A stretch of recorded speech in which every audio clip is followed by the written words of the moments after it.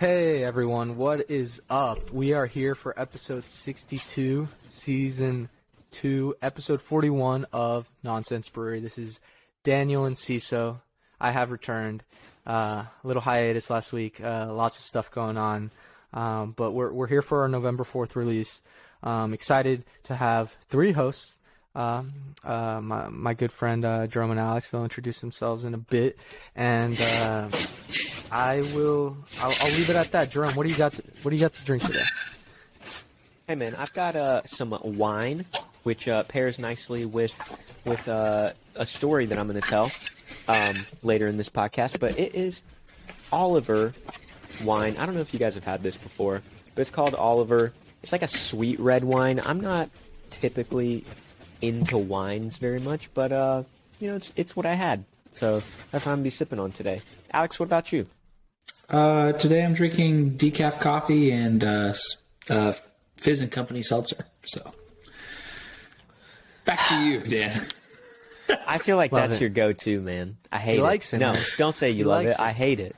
He likes it. it. I said he I likes love it. And in our newsletter though, if anybody's ever checked it, the first ones I only had like a beer, a wine, and something like that, and then I've expanded it to all kinds of drinks because what I want is like people should be cool with drinking with whatever they want to drink. I think that's the message. Even though we've got Young Mug, he's a Okay, pint. You that's can fill fair. up a pint with some seltzer water. It doesn't have That's to fair. be White Claw. We're all inclusive. All inclusive. I like the because message. all of that I stuff like has the a time and a messaging. place. All that stuff has a time and a place. Anyway, speaking of that, I'm in my U.S. Open cup. I just got some, straight vodka. I will be finishing all of this. You're joking. No, you're not. I had to say it. I had to say it for the I don't even know. Dude, you for fun. freaked me out just now. Holy crap. This is water. I don't think it's gone through what's that fancy process, osmosis, but it has gone through some kind of filtering. You know what I'm talking about? Like there's like Alex knows what I'm talking about. I'm gonna have to I know Google what you're this. talking about. I'm picking up what you're putting down. I guess. Yeah, okay. So that's it. Yeah, I'm just drinking some water for different reasons. But welcome back to, I guess, we've got world topics, all kinds of conversations, a little bit of travel. Jerome on the last episode talked about wanting to talk with a few more of us. We can't get everyone on, but he did have some travel to talk about. I do as well. We're talking about flight cancellations. We're talking about fast cars. We're talking about all kinds of things, and we'll get into it. But before we do that, anyone who isn't acquainted, you're running across this for the first time. We've got we're on YouTube.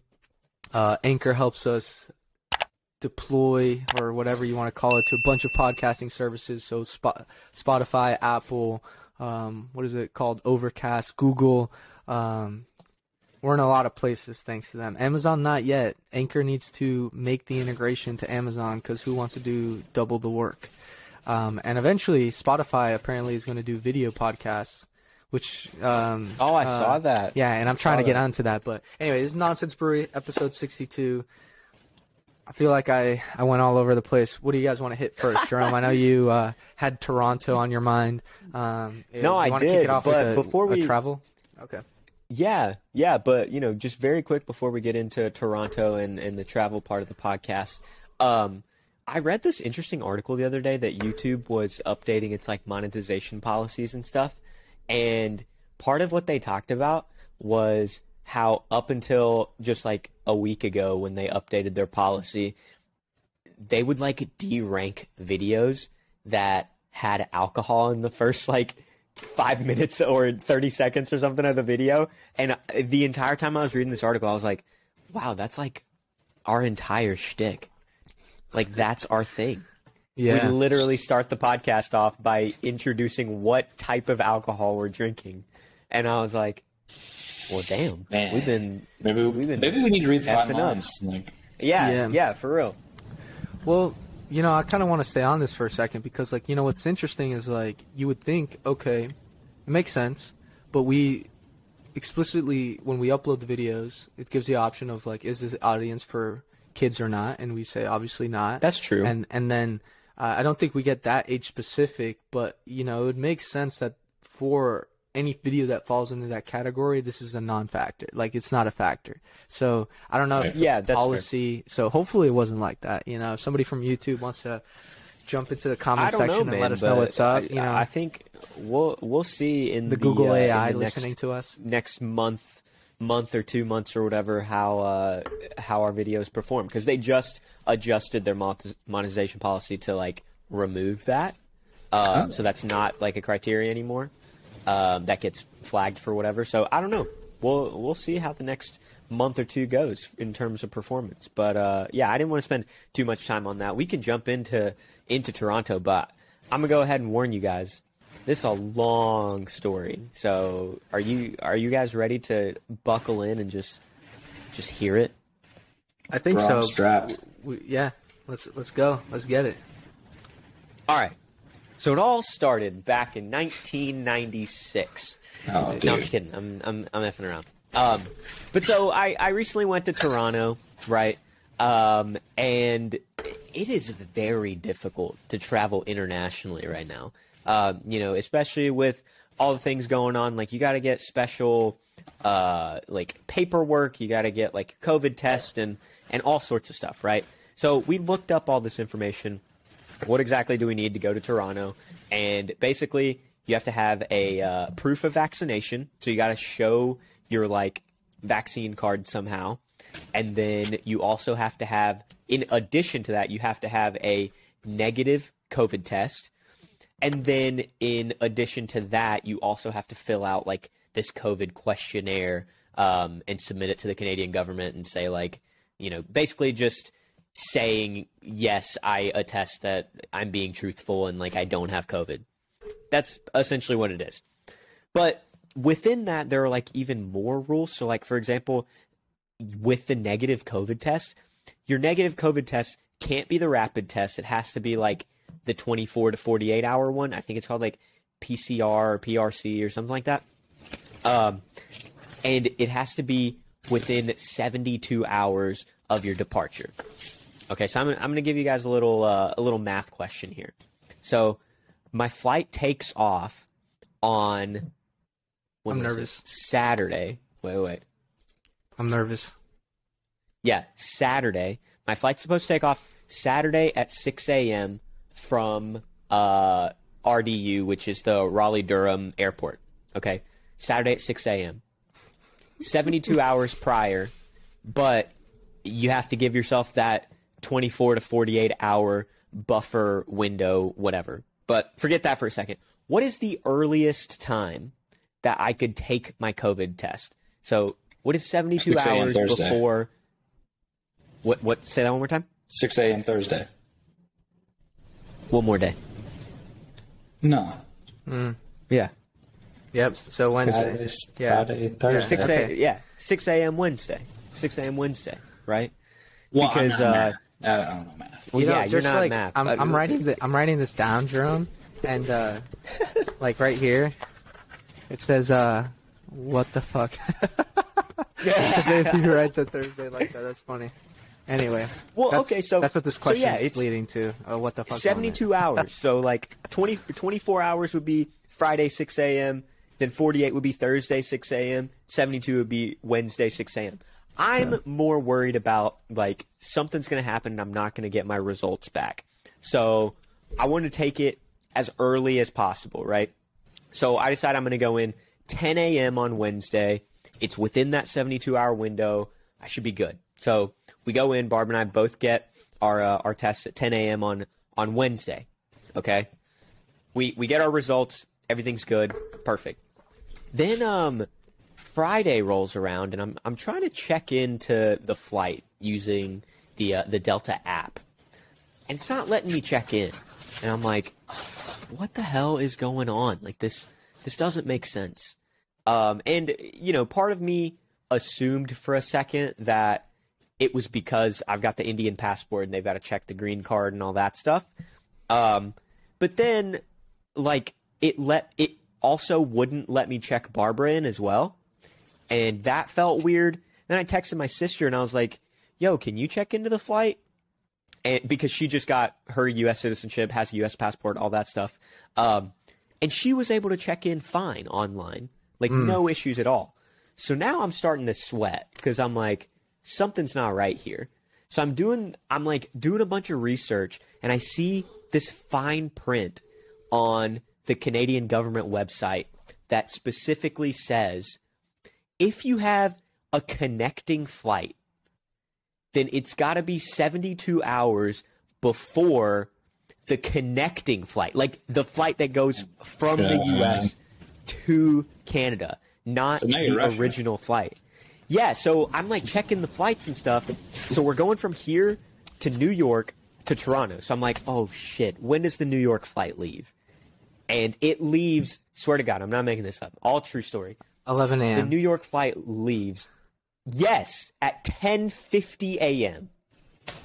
I fucking missed it by 1 hour, by 50 minutes. I miscalculated. And so now I'm like, I don't know what to do. What is time? Well, so they're not going to let me check it. They're not going to let me on the flight. You know what I mean? So I'm freaking out. I'm like, what do I do? I'm talking to my mom, and I'm like, Mom, I don't know what to do. She is like, just go spend, they have a thing as like, it's called like a rapid PCR, which is still different from a rapid test because it's not like an antigen test, that test, the rapid PCR, would work, and it only takes like 3 hours for you to get the results, but it costs like $100 per person. And she was just like, I found a clinic near you, just go do that, and it won't be a big deal, like, whatever, just do it. But, Barbara was like, what if we just ask Delta if there's an earlier flight that they can put us on? And I was like, okay, well, that's a good idea. Let's see if there is.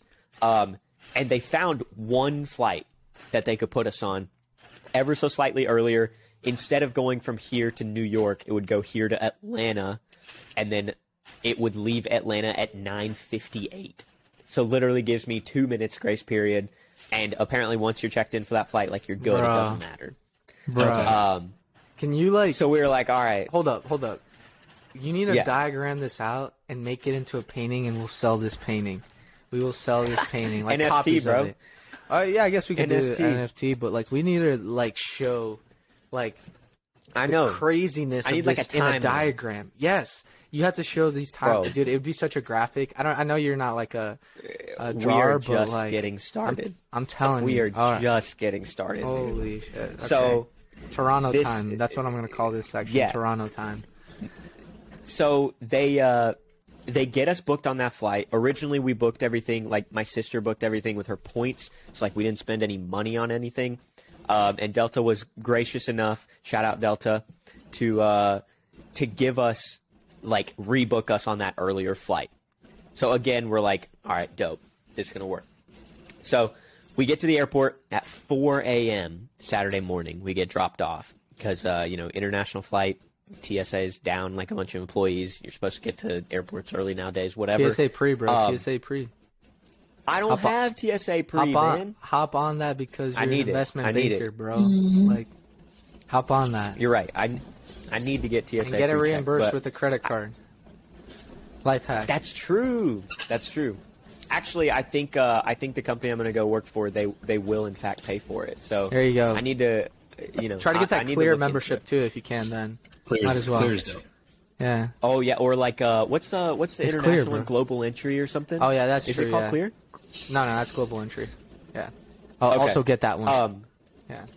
But so yeah, we get to the airport at 4 a.m. Right? We're trying to check in, and it still will not let us check in. Like, Barbara's stuff is fine. The lady has got her checked in. Literally has printed out her boarding pass and handed it to her. All perfectly fine. I'm having so much trouble. They can't get me checked in. And the lady looks at me and she's like, "Did you fill out your electronic travel authorization form?" And I was like, "Yeah, that's the like little app that you had to fill out the questionnaire and send it to the Canadian government, right?" And she was like, "Yeah, but did you like pay money for that? Like, it should have been like $7." And I was like, "No." And she's looking at me and she's like, "Well, it's basically like a visa. Like you have to have it for a non-U.S. citizen to enter Canada." And I was like, I didn't know that. Like, no one told me. There's too much fine print, man. First off, no one reads the fine print. There's too much fine print. And so I didn't know I was supposed to fill out this form. But the lady at the gate is like, oh, normally it only takes 20 minutes to get your confirmation. Just fill it out now, pay the money, and you'll be good to go. So I'm like, okay, that's fine. Fill it out, pay the $7, and we're sitting there. We literally at the counter still. Just wait 20 minutes, nothing. No email. And the lady gets our hopes up, and she's like 30 minutes later, she's like, oh, the confirmation came through. I can check you in now. And I was like, great. She tries to do it, and she's like, can you just give me the confirmation number? And I was like, I don't have a confirmation number. And she goes, they should have emailed it to you. And I was like, I've literally been standing here your entire time. I've told you I have not gotten an email from them. I literally have gotten nothing. And she's just like, okay, well, it won't let me check you in until you get that confirmation number. So we're still just waiting. That lady has to leave to like go check in some other flights or whatever. We're rotating through like every single gate agent that is in the airport. You know what I'm saying? Like every single person has come through us. And for whatever reason, no one can get me checked in. So 3 hours later, we missed the flight. Can't go. And Enciso, you texted me on this day, and you were like, how's Toronto? And I told you, I'm not going to say because I just want to tell the story on the podcast. I was still here. I was still at home. Because I did. Bro. Yeah, dude. No way. So then That's they crazy. were again gracious enough to rebook us. And they rebooked us for Sunday night. Okay? Sunday at like 5 p.m. or something. And we go home. Now, for those of you that have been listening closely, can either of you tell me the issue with rebooking the flight for Sunday night? Anyone? Anyone? COVID, bro. One more time? Yes. COVID. Yes, the It's like, fucking what was COVID that? test expired. So now I gotta go get another new COVID test. But we were like, the first time we took it, it took like 20 hours for us to get it. So we were like, let's just do it again. It's only gonna take 20 hours. Like, it's only, 8 a.m. on Saturday. We'll have it Sunday morning. We'll be fine to make this flight Sunday night. You were wrong. 100% I was wrong. Of course I was fucking wrong, bro. Of course. So we go get the COVID test. Of course, Saturday night, that confirmation number comes through, so that's fine. Then we go and get the COVID test. The COVID test results don't come back. So I'm like sitting there on the phone with Delta, and again, I'm like begging them, like, can you rebook us again, please? Because I can't make it because my COVID test didn't come back in time. And they're like, sorry, it's too close to the time of your flight. You have to go to the airport in person. And I'm like, so I go again. I was just there on Saturday. I go again Sunday to the airport. I'm there 2 hours again. And they rebook me. But this time the problem is that they don't have any flights available on Monday. So they book me for Tuesday night. And again, I'm like, that's too far. I'm going to have to get another COVID test. And this is where the magic that is mothers kicks in. My mom, at this point in time, she's like on her flight to Toronto. She's like mid-air, but she's connected via Wi-Fi, and she's like texting me. And she's like, let me text Delta, like do the Delta chat, There's a chat on iMessage now. Yeah, it's sick. Exactly, dude. It's dope. It's so cool. It's so sick. cool. But like, she's chatting with them. In the time that it took for me to drive from the airport to go home, like a 20-minute drive, she had gotten my flights that were Tuesday rebooked for Monday morning. I don't know how she did it, but she was able to basically bully Delta into forcing us into an earlier flight. And so finally, Monday morning, we go on the plane, and we finally get to Toronto. Sheesh, bro. And I mean, at that point, it's just like, should we even talk about Toronto? Because if it's just gonna keep going bad, bro, I don't want to hear it, man. He was literally running through the sixth with his woes. Like, yeah. Well, so okay. Did you go on a little run when you're on Toronto? I would have put my headphones in, bro. I would have gone outside and I would have played that song and I would have ran. I would have ran, bro. No, man, I'm not a runner, but I did try to go on a little bit of a bender, just try to get just zooted up real quick. Jeez. But so we get to Toronto and like Toronto's cool, all that. But the first night, like we go to this like not like a super fancy restaurant, but like a decently nice restaurant to eat. That was basically all we had time to do the first day. And that night, man, I was like, all I did, we came back from dinner, I drank some tea, and I went to bed. And all night long, my stomach was absolutely killing me. I was going to the bathroom like every hour, it felt like, and my stomach just hurt so bad. And the next morning, I wake up, and I'm like telling everybody, I'm like, oh man, because at this point, everyone's there. My mom, dad, sister, me, Barbara, everyone's there. And I'm like telling everyone, like, yo, like, my stomach was hurting so bad. Like, did anyone else feel this way? Did I get food poisoning? Whatever. And my dad just starts cracking up. And I was like, what's so funny? Like, what's your deal? And he was like, yeah, well, you don't clean up after yourself. So I was cleaning up your tea last night. And you drank constipation tea. I was like, Jerome, you're on one, bro. That's all I'm gonna say. I was like, you are on one. What? You're on one, dude. Well, when you said like your dad was cleaning up your tea, I thought he meant he was like cleaning up your shit. Like, no. He was just cleaning up like the trash that I left out on the counter. Oh man. No, but Jerome, I think there are a couple of things, just to kind of add some more voices to a conversation. Not that I don't like hearing your voice, bro. It's like, first of all, you gotta find out what your mom did, and learn it. So because she ain't always gonna be around. You know what I'm saying? Like, you're gonna I'm gonna be a mom one day. You're gonna have to solve those problems. Yeah, dude. Somebody's gonna be looking for you. And then the second thing, bro, your dad's teaching you a lesson there too, bro. Clean up. Detective work, bro. Detective work, right there.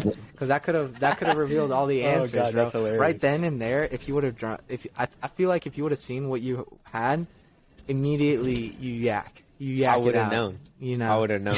Yeah, but dude, I mean, I'm not saying I'm as like, but I totally agree, dude. I think it's like, I can give some examples about the Charles book. Anyway, continue with what you were going with.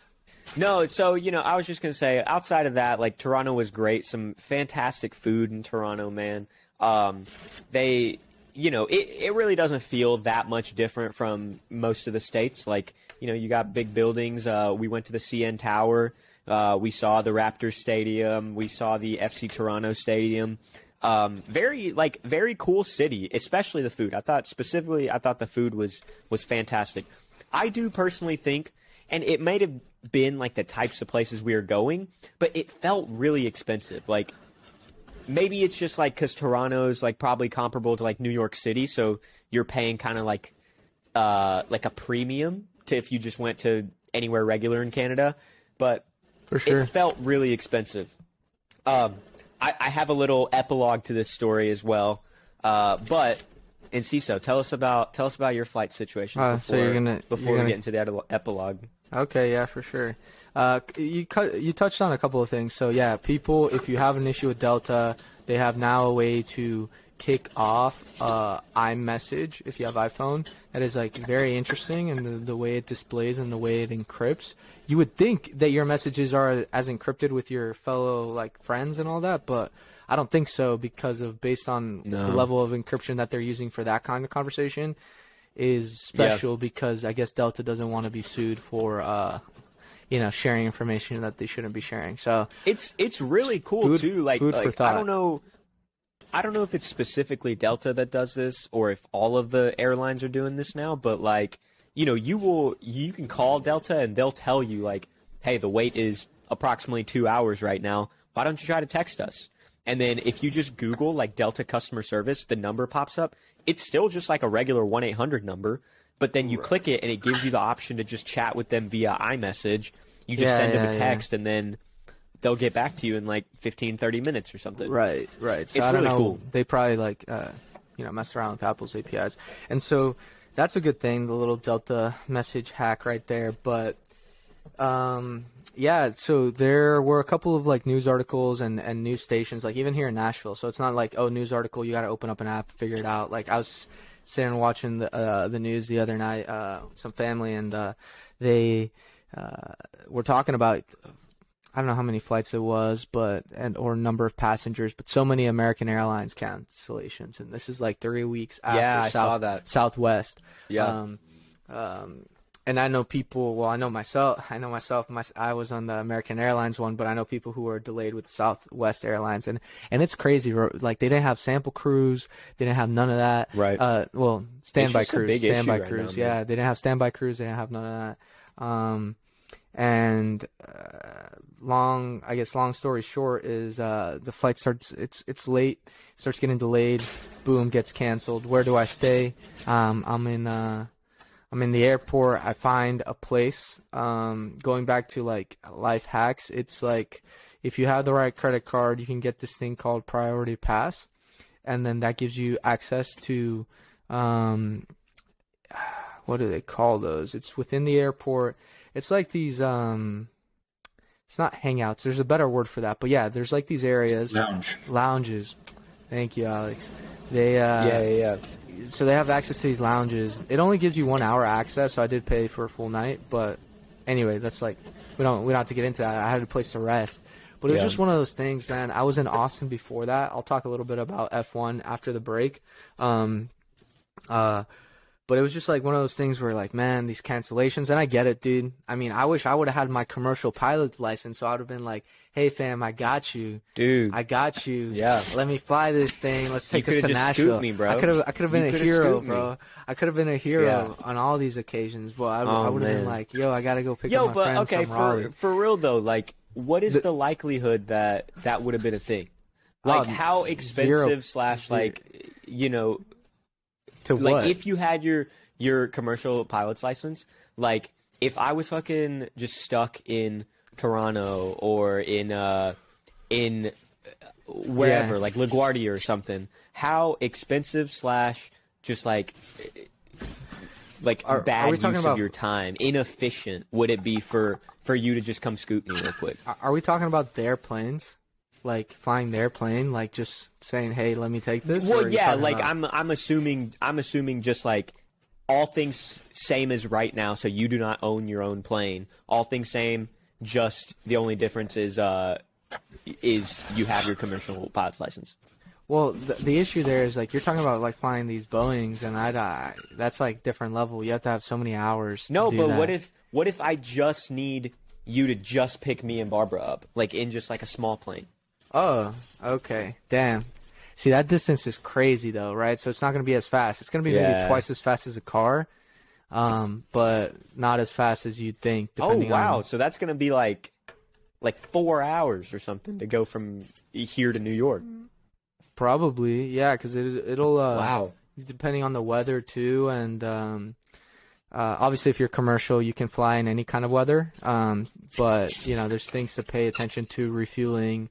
There's weight and balance, right? If you guys have a bunch of stuff, the plane might not be able to take all the stuff, right? It might just be able to take you and some of your bags, because there's like calculations affecting the center of gravity, which affects whether or not you're going to stall out or not. And if you stall out, that what pretty much ends up happening is that there's no lift anymore, and you've lost the main, like the main force that's giving you the capability of flying. And it's pretty confusing stuff, man. Well, no, you know, and like I still need I haven't even taken the test, right? So like this is where I stopped in that journey. I never touched on it. You know, I was talking about it so much. I've flown solo. Yeah. Like I think the last time I talked about it, I'd flown solo at least 3 times. So I was feeling good about it, but it got to a point where it was like more, and it wasn't necessarily like. Then I wanted to start traveling and spending money on other stuff, but I need to finish what I started. And on that note, should we take a little bit of a break and come back? Let's do it. All right. I probably won't be here back after the break, guys. That's okay. Bye, Just FYI. That's okay. Yeah.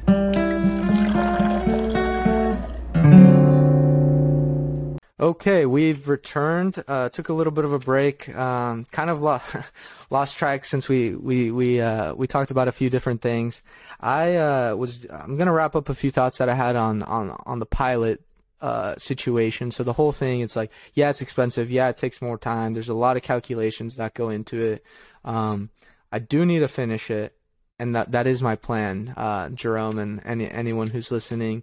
But again, not for the pursuit of a career. Happiness. And it's more, exactly. It is pursuit of happiness and the challenge, man. It's still crazy. I sometimes I sit back. I think I try to desensitize myself to things that should cause a little bit more concern, if that makes sense. Yeah, and for like sure. being up there and sometimes just like I remember like actually being in control of the machine and seeming like I'm in control of the air or whatever.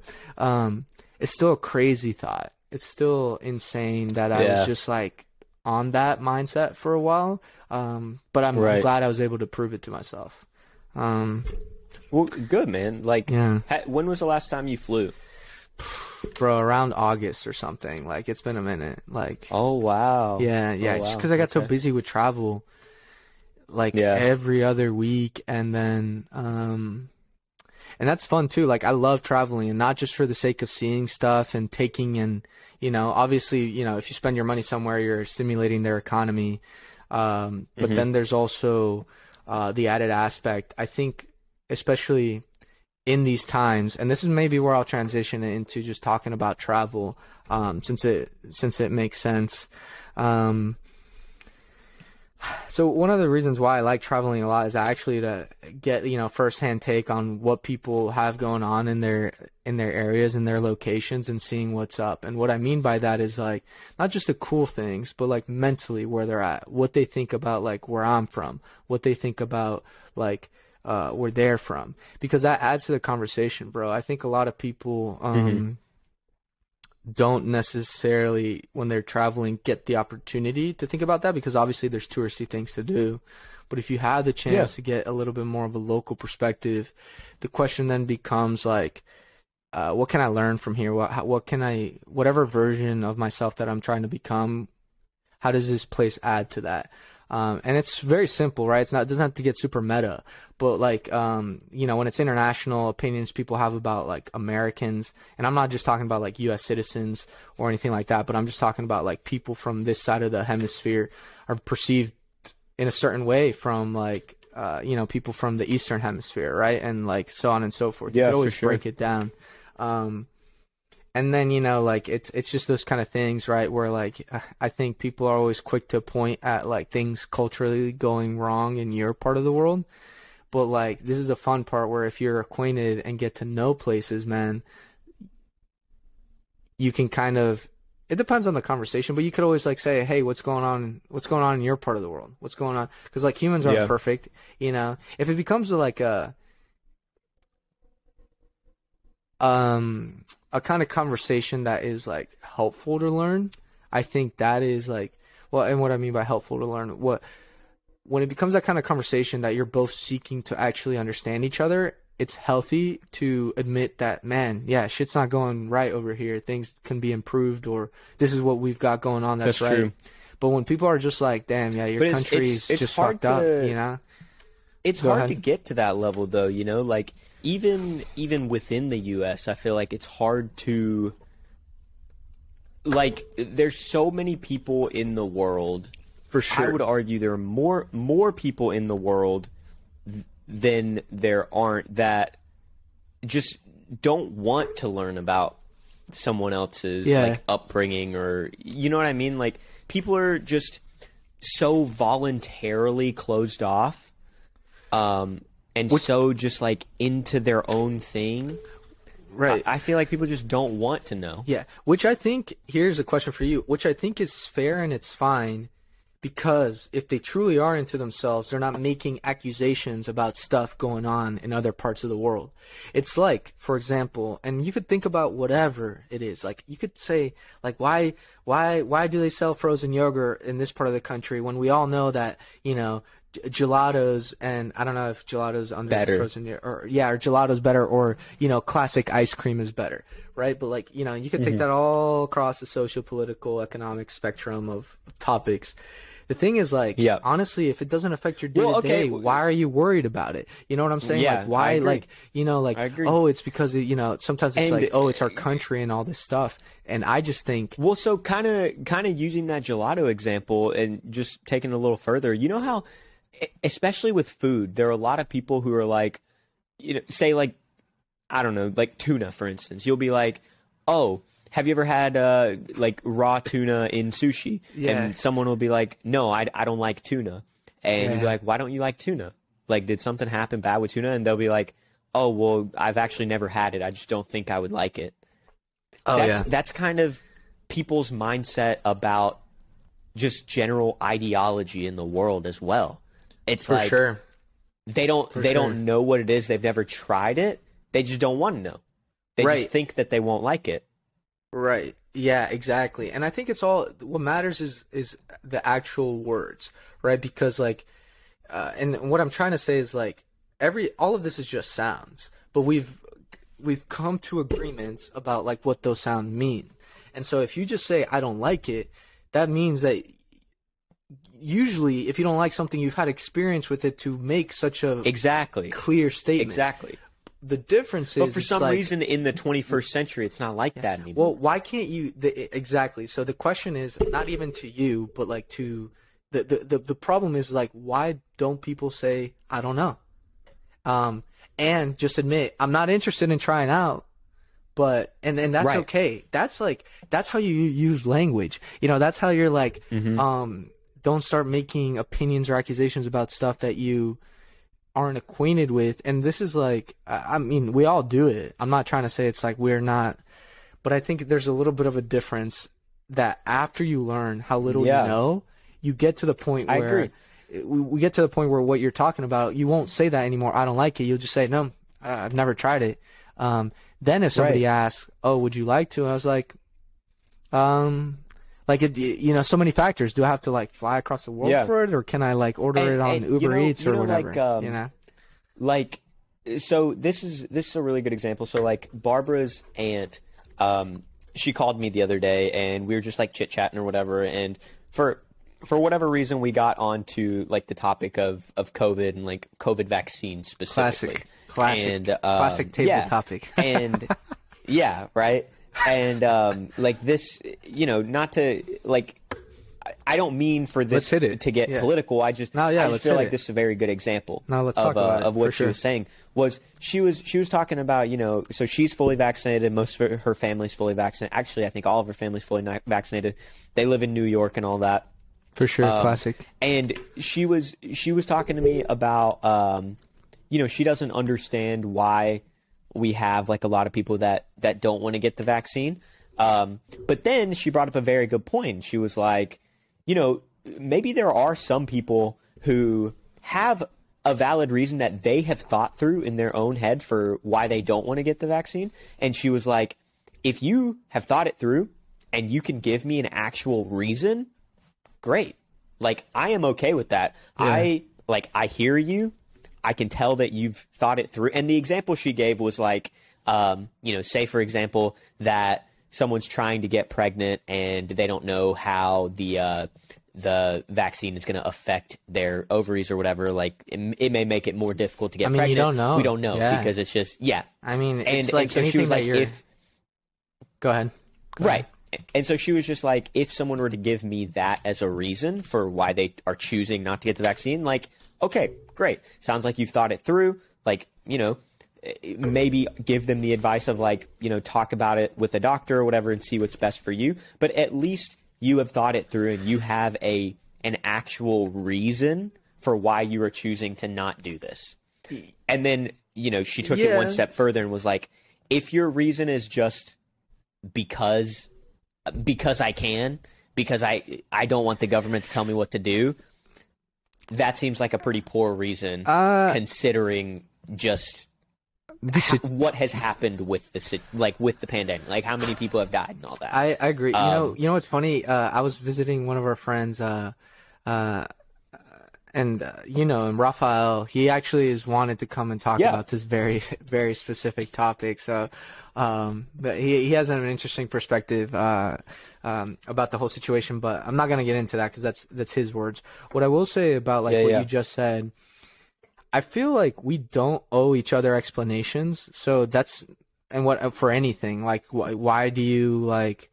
I mean, you can explain why you, I don't know, choose to follow Christ, like to drink wine, like to play the banjo, but you don't owe anybody that reason. That's the part about being a free person. No. And the whole... I don't think you do, but I do think, like, in this situation, like, a lot of people have like, essentially paid the ultimate price, so like they need... I see what you're saying, like, but with their life. So it feels a little to me like you should. But the vaccination, what does it help though? Like, no, this is a good question because we're just talking science here. From my understanding, unless I'm like mistaken, like this is to protect yourself, not to stop the spread of the virus. Correct? It cannot stop you. You can still carry it, and it could be passed on to somebody else. Correct or no? I believe you are correct. Yeah. But I guess my argument, like, I'm not making a point. Yeah, I'm not trying to make a point with that. No. If that's the case, then when you get vaccinated, you're protecting yourself, period. And then because of that, you're part of an economic system. Like, you have a job, and if you can't show up to your job, how many people rely on it? Like if you're, whether you're a farmer, a businessman, whatever, like if your job impacts, like, not even just essential things, but anything, if you don't exist, it's going to have an impact on the economy. I think that's what we're not talking about. Like, at the end of the day, why... We want a strong economy. I think any politician will say that. Anybody, like, you do not want to have a weak people, right? Like, that's why, we have good foods and they put stuff in food. Like, you could disagree with everything, but at the end of the day, that's why we take supplements. That's why we try to sleep, of course, you could talk about like why, pharmaceuticals have like a certain point of just trying to get people on drugs, not everyone in those companies does that, but there's always counter arguments. But what I'm trying to say is, like, I think the conversation has missed the mark on like what we're actually trying to do here. Like, nobody would like for 50% of our population of our country to just go away, because real world alert here, like, that would be super dangerous in terms of like our safety with the rest of the world. Like, if we just lost like 90%, like, I'll go even crazier. Let's say, obviously, it's the snap, dude. It's like that's Thanos. What I'm saying. But what if the other countries don't lose those? I mean, we're not going to deny we're friends at certain points, but like, hey, slip up, catch you sleeping. Like, that's just the nature of the world. Yeah. And so I think if we reframed our mindset into like, what can we prove with facts that will help us achieve the outcomes that we want, and like that's the objective. Like, so many people are talking about like tracking and stuff, like tracking and it's just weird conversations. Like, our phones track us, like people ingest all kinds of stuff they don't know about, like in their body. What I'm talking about? People don't work out as much, like all these things. Like, to take it one step, like over all of this, like to take it one step higher. And kind of like the overarching problem, I feel like, is we don't know, like, we as a society, as a population, as an individual, we don't know who to trust and who to not trust anymore. Because great point. Going back to the vaccine example, right? You've got people like the CDC who are supposed to be the brightest, the smartest, the best of the best in the medical field, telling us one thing. I would hope that I could blindly just follow what they say, and I would be doing like what is the greater good. But I don't think like, I think it's hard to make that distinction now, because here's another great example. I took a class last semester on global healthcare, and the professor at the beginning of the class told us, like, he's not going to make any sort of stand on, like, either side of the political aisle. And I was like, okay, like, and it was a super interesting class. But one thing that always bothered me that he said was that drug pricing in America is not unfair, that everyone has access to equal products, and actually drug prices are cheap in America. And I was just, like, blown away by that. Mm-hmm. And so I asked him one day, I was like, hey, what about the example of insulin? Like, that's an example that people use all the time of, like, insulin is way too expensive and I can't afford it. So then people die, because there was, like, a really famous news article of this, like, 17 or 19-year-old who couldn't afford insulin. He was in college. He was, like, on his own for the first time in his life, couldn't afford his insulin, and then he died because he just stopped taking it.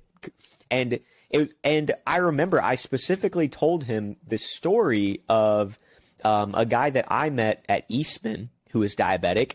Eastman had just changed its, like, healthcare coverage or whatever, and he went from having his insulin fully covered by the insurance to all of a sudden they charged him $1,200 for 1 month's worth of insulin. That's like rent. Especially in Kingsport, Tennessee, that's like probably more than what that guy paid for his mortgage, Sure. So what did your professor say? Yeah, so what did he get at? So I brought this up to him, and my professor, literally all he said was a solid 3 sentences. He was like, oh, that's not true. It's all just propaganda. It's all just the media trying to convince you that insulin's expensive. Insulin's actually not expensive. The Trump administration signed into law that no one can be charged more than $25 per month for insulin.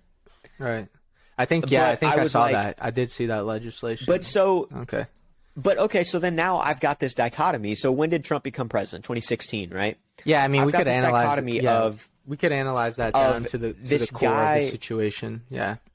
So here was my problem was, here's this guy that I literally physically had a conversation with face to face, and he told me he was being charged $1,200 for insulin in like 2018, 2019, actually probably 2019 or 2020. Right? Right. This is a real life experience versus I've got on the opposite end of the spectrum, my professor who teaches, like, UNC's not like a bad school. UNC is a top 20 university. Their undergrad business program is like in the top 5. It is a very prestigious university. Here's a professor that's teaching at this very prestigious university that's got 30 years experience in the healthcare field, who's telling me the exact opposite is true of what I personally lived in my life, Right. And so I'm in this weird dichotomy of, like, what do I believe?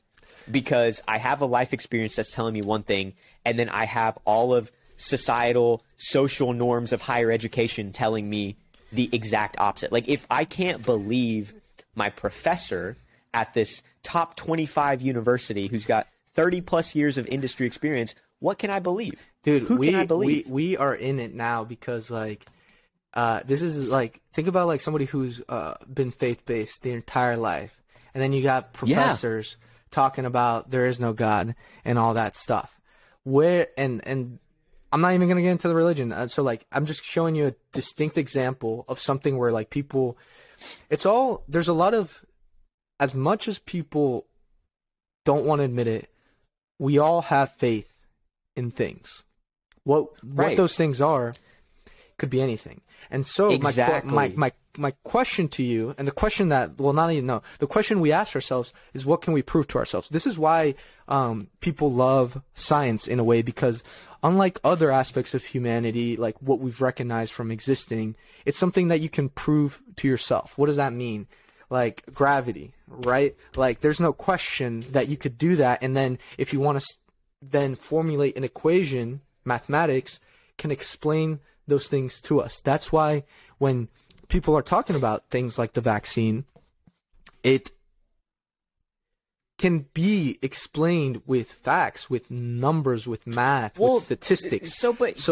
My problem though is like when I'm talking about like this global healthcare class, right? Sure. In my mind, like it is science. There should be an objective answer, but in what? You see the question you're asking. Contradictory information. Well, the question is too broad. Is like, is it expensive? But like, for whom? For what? Under what circumstances? Like, you don't know if the insurance coverage was just wanting to charge more. Like, you don't know like this whole supply chain, right? There's like questions of like, just because it's cheap to make doesn't mean they're not going to mark up the price for margin.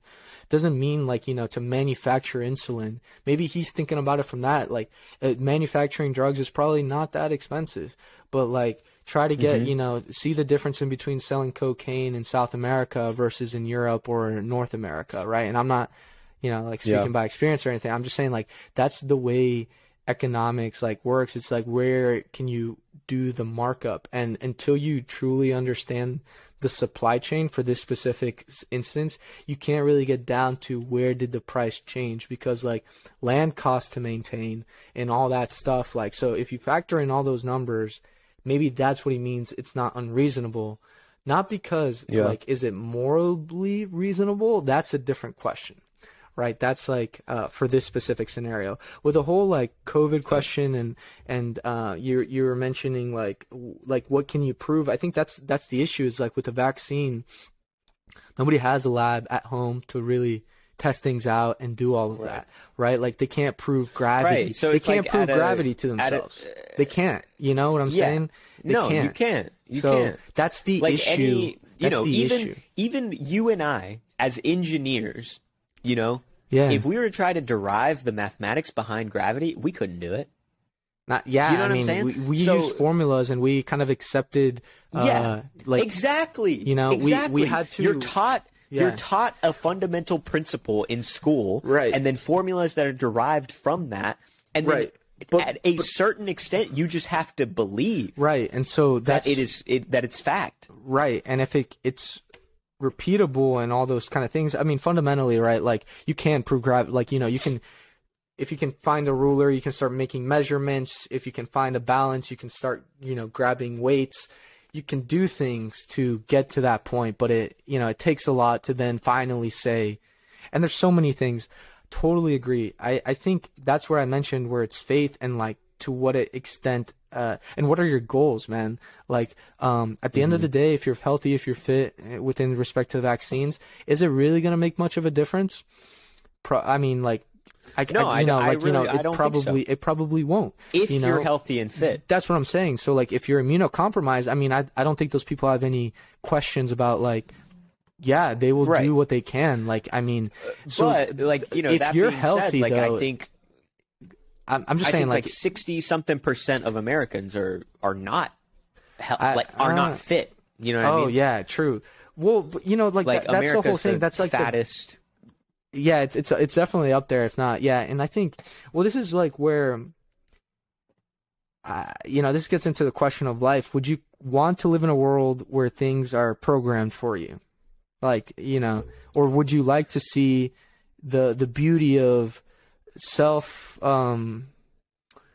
proclamate, like, self like motivation and then self-destruction, because that's the world we live in. Like that is the true freedom of it. When you try to micromanage people, that is the issue. And I'm not even talking about vaccine. I'm just talking about like education, bro. You can pick anything. Fitness. Yeah.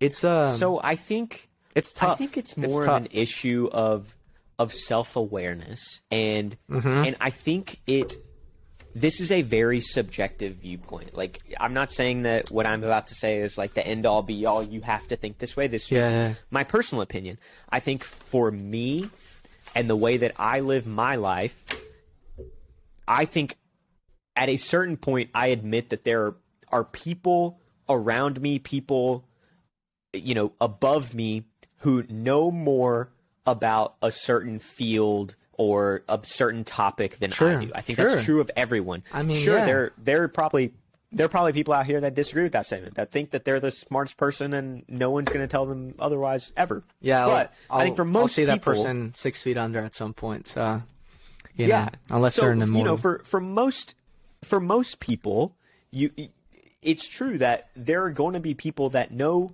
more about a certain topic than yourself, right? Yeah, like, sure. And that's a very specific topic I think, under a specific scenario. Yes, it's like everyone's got their niche, you know? Yeah. And so I think the way that I live my life is I kind of admit to myself, okay, you don't know about this. You're not going to, or not that you're not going to, maybe you don't want to put in the extra effort to learn every little detail about COVID to make an educated decision for yourself one way or another. So for me, I'm like, okay, I'm going to put my faith in the scientist who I expect to have the answers because that's what they study, that's what their job is. Like, they are supposed to know what is what, right? And that's not the freedom that I was telling you about that you should have. That is exactly, not as saying long as we're in like agreement. The correct way. Yeah.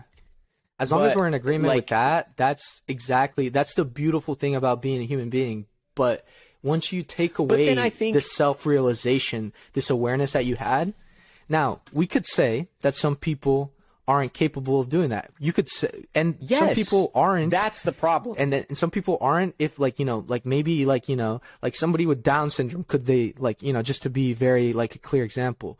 But if you're in your five senses per se, and if you simply just do not want to, that is your prerogative, man. And once you don't, now that's not me saying that a republic. Because democracy is just rule of the mob. So a republic could choose, the mandate that's necessary. Then that's the point of living in society. And if you don't like living in society, well, there are repercussions. That's why there have been revolutions in the past, and that's why there will continue to be revolutions, because it's a dance, man. It's a dance of perspectives, for sure. It has to be that way because we can definitely get lost in one direction, believing everything and then distrusting everything. So it is a constant mess, for sure. That's the only way. That's the only way. I think there are too many people who put the trust of something like COVID in themselves or in political figures who also don't know, scientifically don't know what is going on, as opposed to actually listening to the scientists who are working on it day in and day out. Yeah, I don't know if that makes sense. It does make sense. I think, but I guess going back to my earlier point, it's hard to figure out. You don't know those individuals. Should not put your trust in. And then the people that you're talking about, a big group of people that don't know these things, but you don't know these people on a regular basis. You might know one or two, but you don't know every single one across that wide spectrum, and so you don't know their reasons, you don't know their scenario, And what I mean by that is that's why self-governance is important, man. I think the whole point of this entire section is self-governance, because once you lose that, we are not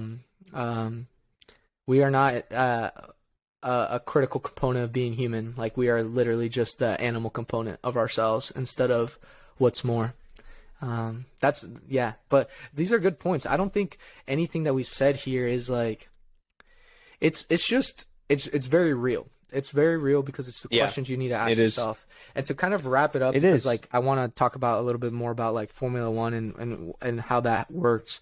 To kind of wrap it up, I think the question that you have to ask yourself, I'll just give my example. So not even trying to make a point here.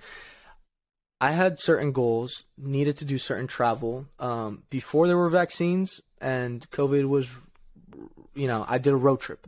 That's a fact. It's all over the in Instagram. It's there. So I can't say, oh my God. I had figured out I'd been exposed to COVID before that road trip, way before, and then I was thinking about well, what does this mean? No effect on me. what am I doing with my life? And, you know, later on, whenever I figured that out, I was just like, I'm gonna go travel, you know, and travel in a way where, yeah, I'm not gonna be really exposed to a lot of people. I'll be out in the wilderness, you know, here and there, and within a car. You know, I'm not on airplanes or anything. Obviously, I didn't do airplane travel like I am doing now, but that's not because of a fear of it. It's just like the convenience of being in a car, which is, you could talk about a road trip episode at some point with Serge or whatever.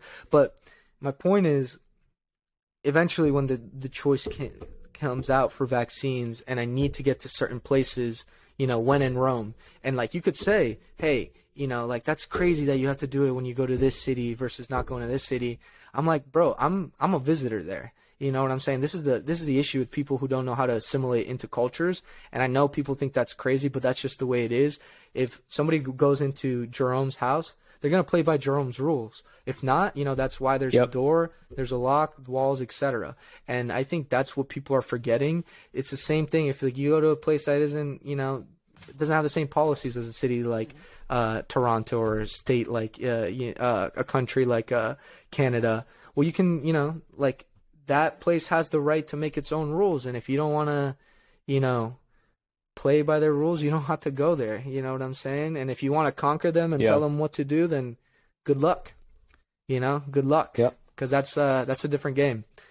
So those are my thoughts on that. That's some heavy ass shit, bro. Hey man, I'm not gonna lie. Yeah, I don't know how we got here. I really don't, because literally our plan after the break was to talk about Formula One and talk about the rest of the travel stuff. I don't know how we ended up here, but I think it had to be said because we've been traveling a lot. Like you and I, we have been taking a lot of flights. We have. So, you know, I think a lot of people, like, dude, we're not drones, bro. Like we've shown that we're very independent thinkers and we have our reasons, and so we do what we got to do. And of course, you know what I'm saying? I want to point out, like we have been in fact following the rules, like where the rules are in place, like we have been following I mean, them. whatever. That's like semantics. That's like easy stuff to do, right? You know, it's like. While the rules are ridiculous or whatever, you know, that's a whole different point. But yeah, dude, it's not that crazy. You know, the only reason I bring it up is because I feel like there's a whole separate group of people who get really upset when, you know, there are a lot of corporations nowadays that are mandating the vaccine and stuff like that. Yeah, that's a tough group of people who. Yeah, it is. And there's a group, I don't want to spend too much time on this, but there's a group of people who are very against that, and, you know, they're wanting to quit their jobs over that and stuff like that. But which is their right. I mean, you know, it's like, it's their choice, right? Like at the end of the day, like these are private corporations. They can make their own rules. Sure. Just the same as they can tell you, hey, you can't show up to work drunk, or hey, you can't park on our campus without paying us $500 a year to park. And they can make up their own rules. And that's the beauty of like capitalism, because you can compete and you can start up your own company. You can start up your own company. Right. And if the government gets involved, you can try to start your own country. And that's where it gets complicated. That's where it gets complicated, is when the government involves. But just solely if it's a private company, you have the freedom of choice to either conform to their new rules, or quit and find a different company or start your own company that makes its own rules. Right. And life is full of risk. And on that note, I want to transition over to F1, because it's not like some crazy thing, but like a crazy transition to say. But in terms of the risk, dude, it's gotten so much darker. I have like now shades on my face. I got to work on the lighting situation here. So in, you know, F1, fastest cars in the world. It's a beautiful combination of like engineering, individual talent, team collaboration, bro. It's such a sick thing. I know you've been in Toronto. Wait. Just for a pause for a second. Did you watch that movie Ford versus Ferrari? Yeah, for sure, bro. Is it anything like that? I mean, was that F1? Fuck. Now you're getting. I do not recall. I don't know. I don't think so. I do not think so. But okay, ignore it. Yeah, strike that comment from the record. No. I didn't. It's been a while since I've seen the film, and I'm not like, I didn't memorize that. But fastest cars, and it is okay. When you're saying fastest cars, like how fast are we talking? 200. Damn, another motherfucking question, bro. I didn't come prepared with the statistics. I'm sorry. So the story behind why I like F1. There was a Colombian driver, Juan Pablo Montoya. He was in F1 early 2000s or so. And he ended up actually moving over to NASCAR and IndyCar here in America. But what ended up happening, dude, was we become obviously fans. Like Colombians will always support of course. somebody who becomes like a big international sensation. Like we have a lot of bikers, like bicyclists, in like who've won the French. Bicicleta. Yeah. And they've won all kinds of the Italian tour and the French one very recently. Short story, every weekend we're watching F1. After he left, it kind of died down because, like, I mean, they're great drivers, but, like, you know. Then recently Netflix had that series, Drive to Survive, which made it insane. I haven't seen it. Dude, you got to watch it because it's like has nothing to do with fast cars and all this stuff that like people always get turned off about. No, dude, this is personalities, bro. This is competitors. There's money involved, dude. There's teams involved. There's so much drama. It's excellent entertainment, dude. Anyway, it's created like so much fascination from so many people. It was evident in the American Grand Prix, dude. It wasn't even there in 2020. In the same way, the U.S. Open wasn't Yeah, go ahead. Can I interject for a second? So I looked it up. The fastest car that stands as the official F1 top speed record is I can't see what car it is. I think it's a Honda, actually. Yeah, is it the engine's a Honda? Maybe? The Honda, maybe. It looks like it's called the Honda RA106. The official F1 top speed record, 247 miles per hour. But that's on the track. And then it says... Right? On the track. On the track. Then it which says, is crazy. Though during testing, the driver measured 256 miles, so 10 miles per hour faster on one run, but he couldn't replicate it on the return run, so it didn't count as the official F1 top speed record. Got it. Dope, dude. That's insane. 247 miles an hour? Any mechanical engineer who likes what they do will marvel at, like, the design of those cars is to keep them on the ground, dude. They have so much freaking power, that, like, insane. The design is to do it. And, you know, they've focused more on being renewable.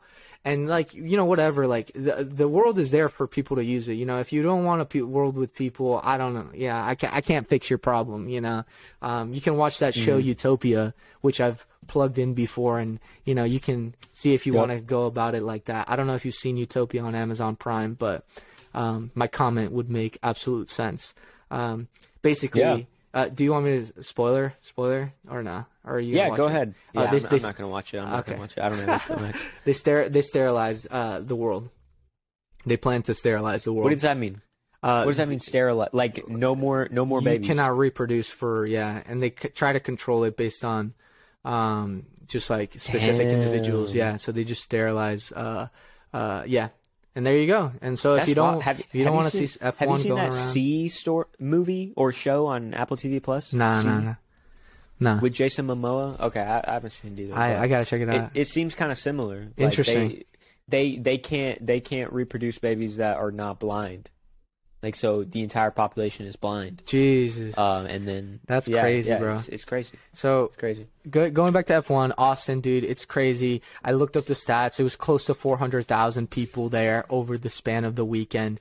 Dude, it's packed, bro. It's packed. You wouldn't think like. Wait, okay. So I do have a question about this. So, were you specifically in Austin just for the F1 race? Yes. Or, like, were you also just chilling in Austin? Well, yeah, chilling in Austin a few days before, a few days after.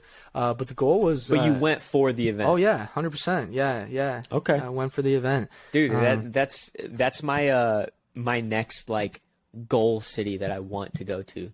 Dude, you know, so much for a long fun. time it was San Francisco. I did that back in 2017. Then it was Denver.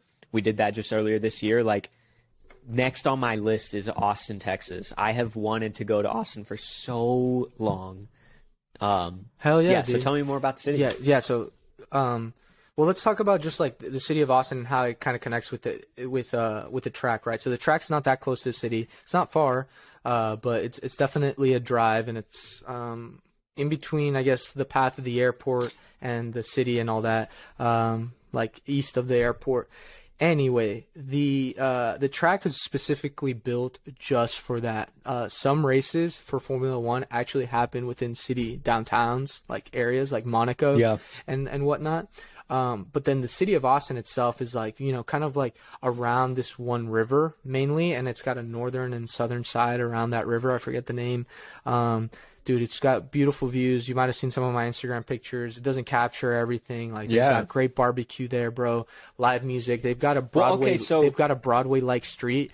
Not as many levels in terms of the bars, but it's like equally as much as of a fun time, but shit show at the same time. And then they have like, just like people getting crazy, like the crazy stuff you see in Nashville's Broadway, Broadway. It just like, not like, and no hate. It's just like, that's the environment, bro. If you're about it, then it's good. And if not, then, then don't go. And then they have other like very trendy upscale bars and stuff. So very nice too. So for like the F1 race, right? When you say F1 track, is it just like not cylindrical, like an oval, like circle track like they do for NASCAR? Or is it like, different terrains like all over the place kind of thing? So this was fascinating. This is the first Formula One track I've ever been to. I will remedy that as my life hopefully continues to go on.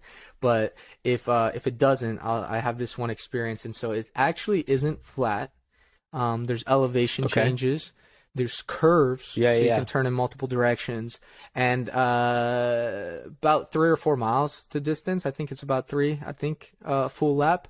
I could be wrong, and if I'm wrong, whatever. Y'all can Google it and say something about it, whatever.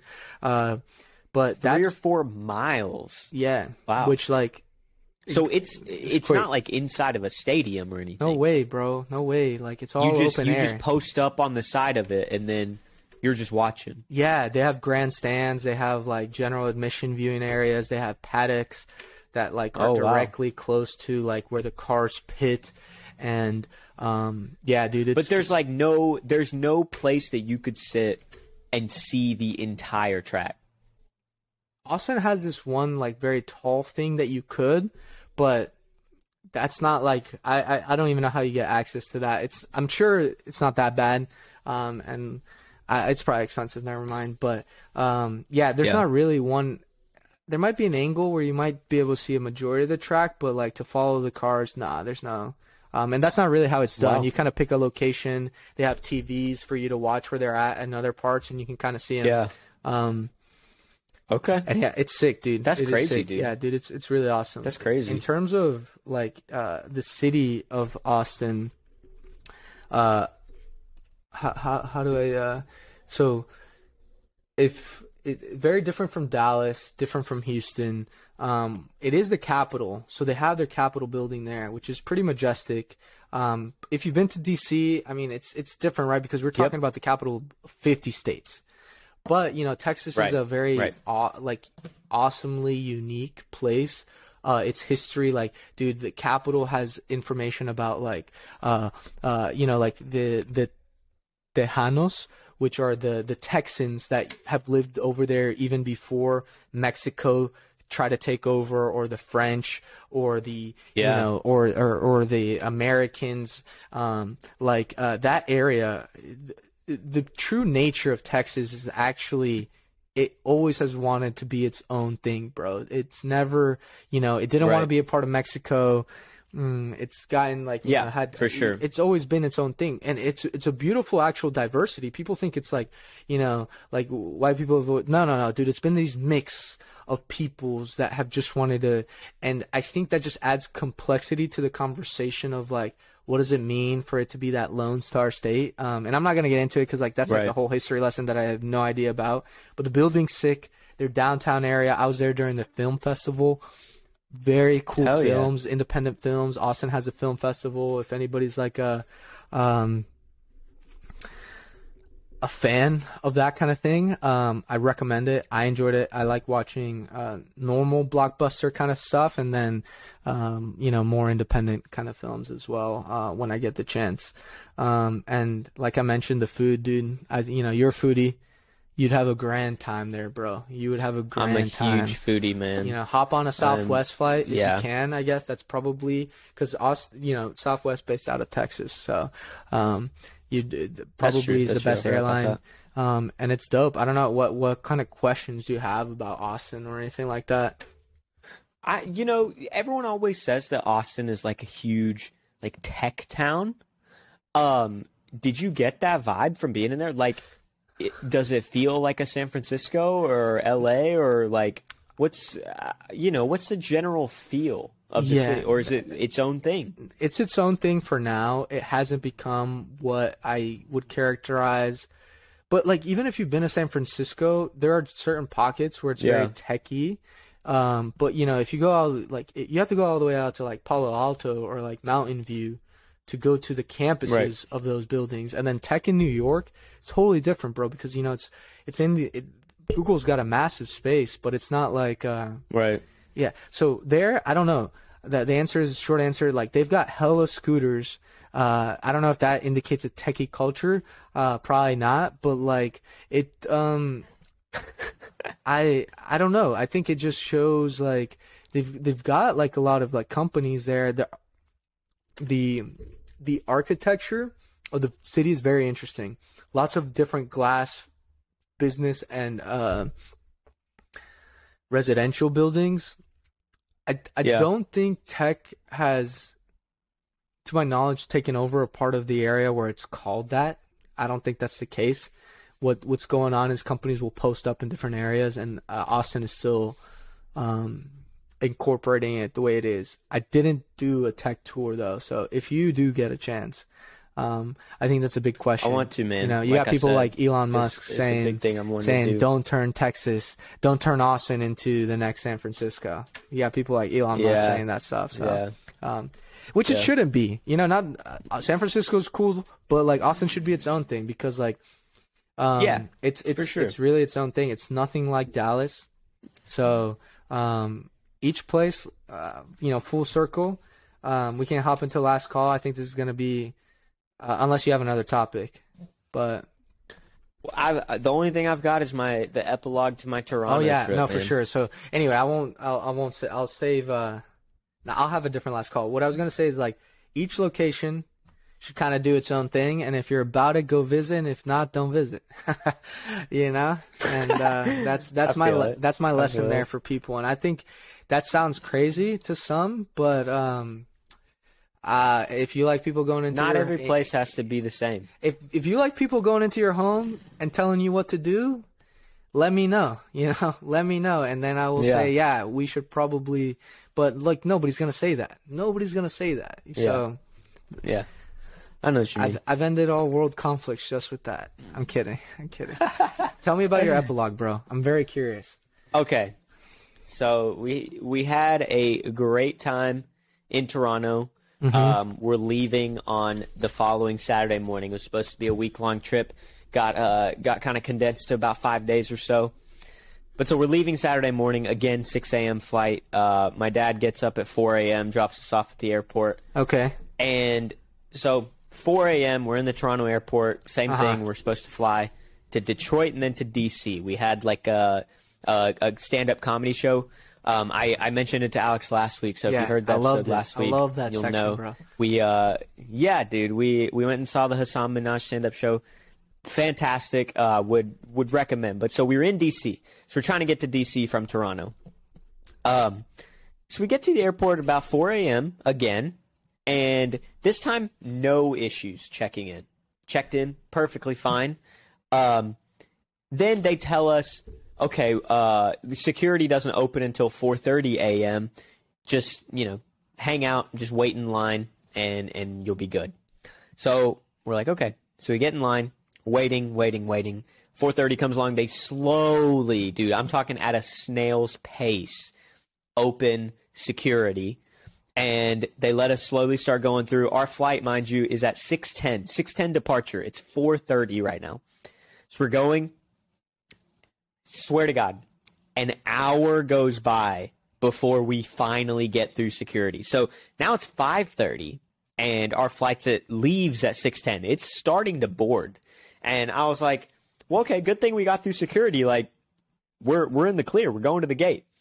Turns out, at the Toronto airport, if you're flying international, they do the immigration and customs stuff there, like in Toronto before you leave. And so we're now again stuck in this huge line. Literally the hour's worth of people that were in front of us in security are now an hour's worth of people in front of us at customs and immigration. I swear to God, they have 2 immigration officers that are actually working. And there's nothing we can do. Like, we were at the airport two hours early, but it's not our fault that they didn't open security until 4:30. So we're just waiting, like trying to do our thing. Honestly, starting to freak out a little bit because we're like, damn, we're going to miss this flight. And then it's like, how do we get to DC? Back to square one. Yeah, back to square one. And we realized that there are a bunch of people behind us who are on the same flight as us. And so that makes me feel a little bit better. I'm like, they can't leave all of us, Yeah, for sure. No, and so there's no way. Yeah, it's like they're not going to leave all of us and then rebook all of those people. It's not going to happen. So it makes me feel a little bit better.